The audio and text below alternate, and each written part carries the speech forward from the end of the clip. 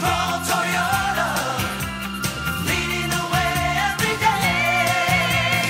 Atkins Stroll Toyota, symbols of trust.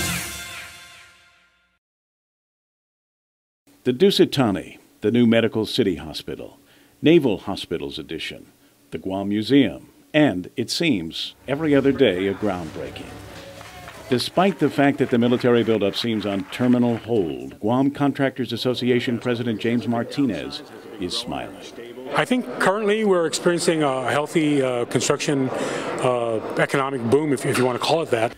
The construction business, an industry fraught with uncertainty, subject to the whims of Mother Nature, hypersensitive to the fluctuations in interest rates and federal spending.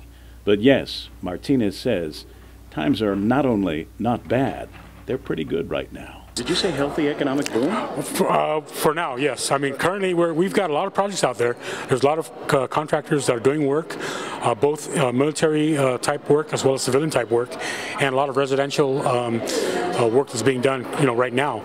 There is no question, says Martinez, that the recent announcement of yet another delay in the build-up until 2020 was a blow to the island's construction industry. But naturally, contractors are disappointed that it's been delayed once again, but certainly it's not a doomsday for us. That's because there's enough work coming in from the private sector and non-build-up military projects to take up the slack. We're healthy. I think there is maybe, I don't know if I should call it a boom, but we are in a healthy mode right now. What we'll see, hopefully last at least through 2014 and going into 2015. Kevin Kerrigan, PNC News.